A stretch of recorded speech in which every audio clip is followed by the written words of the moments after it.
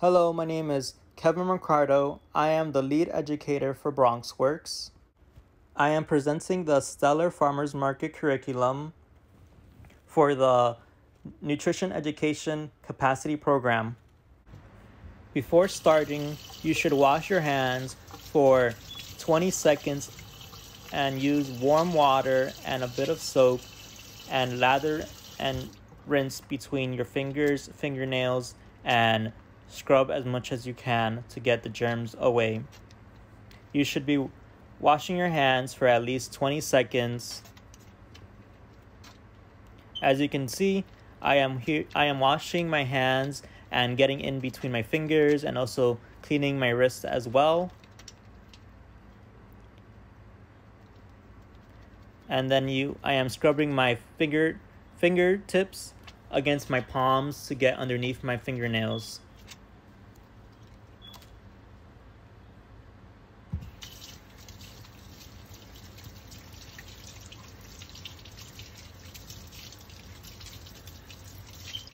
Before I started, I put soap with water and got a towel to scrub in circular motions to clean the surface of my table in which I would be cutting the vegetables.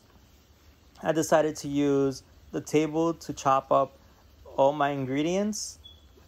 You can use a cutting board if that is easier for you. Just make sure that you have it rinsed and cleaned and no soap residue so that it does not go into your food.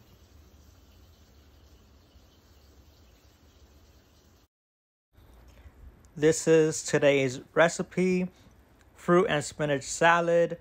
The ingredients that you'll need for today's recipe are spinach, strawberries, which is optional. You can use alternative fruits, 1 cup of raisins, some type of oil like vegetable oil, olive oil, coconut oil, 1 tablespoon of lemon juice. I use lime juice, so that's another alternative. And then salt and pepper for taste. For today's recipe, I will be making a fruit and spinach salad. As you can see, I am washing my spinach underneath cold water and rinse well to remove all the dirt. I am now draining the water from the spinach. Here are some key points about spinach. For the best buy, choose spinach with crisp, dark green leaves. To prepare, put leaves in a bowl of cold water and rinse well to remove all the dirt. To keep fresh, place in a plastic bag and refrigerate for 3 to 7 days. Spinach contains vitamin A, which is good for healthy eyes and skin. Here are some quick tips. Add raw spinach to soups or homemade smoothies. Add cooked spinach to rice and pasta dishes. Add raw spinach to lettuce salads for extra nutrients and flavor. Cooking is family time. Kids can place spinach leaves in a bowl of water and move them around to remove dirt. Tear spinach leaves carefully to add soups or homemade smoothies. The first step for this recipe is to cut the stems of the spinach and just leave the leaf part. As you can see, showing you the stem of the spinach and just cutting straight through it. Because for this recipe, all you really need are the leaf. So you'll need 4 cups of fresh spinach, stems removed and torn. Sometimes it's easier with just your hands to tear off the stems if you get a whole bunch together and just rip it off, or you can use a knife to remove the stem as well.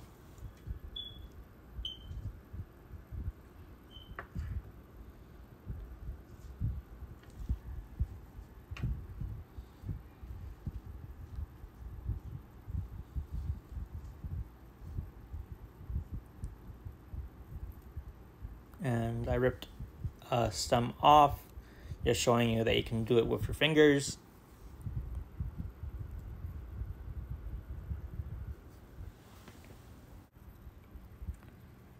Now that I have at least 4 cups of spinach, I put the spinach in a large bowl.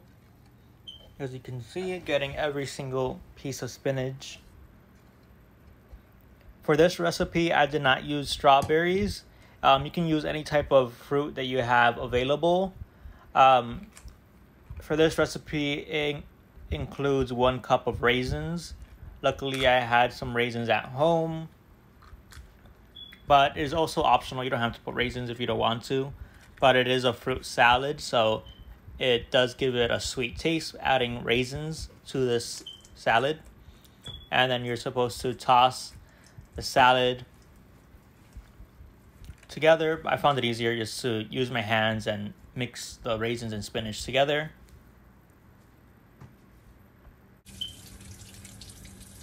Wash your fruit under warm water. As I mentioned, for this recipe, you can use strawberries or any fruit. It is a fruit and spinach salad. And technically, tomato is a fruit. So I use this tomato just because that's what I had available for this salad.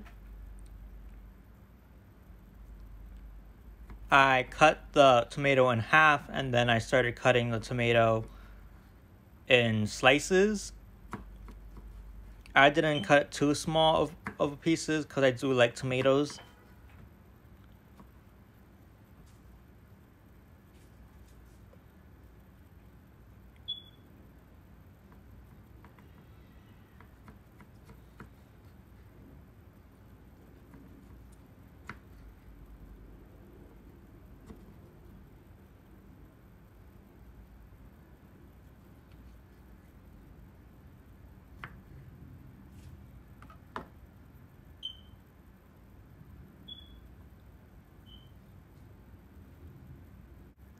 I added the tomatoes and the spinach with the raisins. I mixed it with my hands. It's probably easier to get a top for the large bowl and then mix. I didn't realize that until after I made the salad. The next part is making the dressing for your fruit and spinach salad. So you need 1 tablespoon of lemon juice. I didn't have lemon, so I used the lime instead. I found a good technique to cut the lime vertically and then make a few cuts inside the lime so that all the juices would be easier to squeeze out. Just be careful. And then you'll need 2 tablespoons of oil. I use olive oil.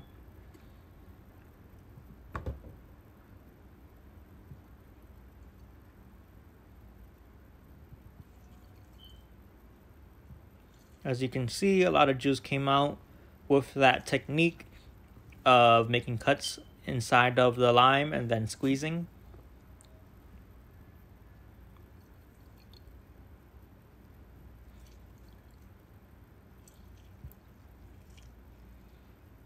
Then the next part is adding salt and pepper to taste. So that just depends on how much you want to add to your dressing.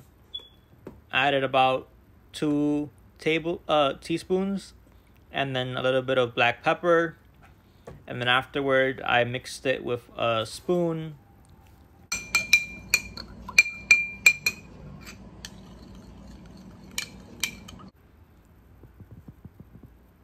Now I pour the dressing into my salad and then refrigerate if needed, or you can eat as is. Just make sure you mix the dressing and it's all coated throughout the salad so that you can have that flavor from the dressing. This time I used a spoon just so I didn't use my hand because it would have been really messy. And this is the end result of the fruit and spinach salad. Remember to stop by from 10 a.m. to 4 p.m. every Thursday to shop locally and get your fresh fruits and vegetables so you can make these healthy recipes at home. When you stop by, remember to go to the outreach table so that you can watch these virtual videos and receive health bucks so that you can use it at the farm stand. We accept cash, debit, credit, FMNP coupons, health bucks, and EBT or SNAP as well. If you haven't already seen the cooking recipe videos, check them out and remember to like and comment below. Hope you join us next time. Bye.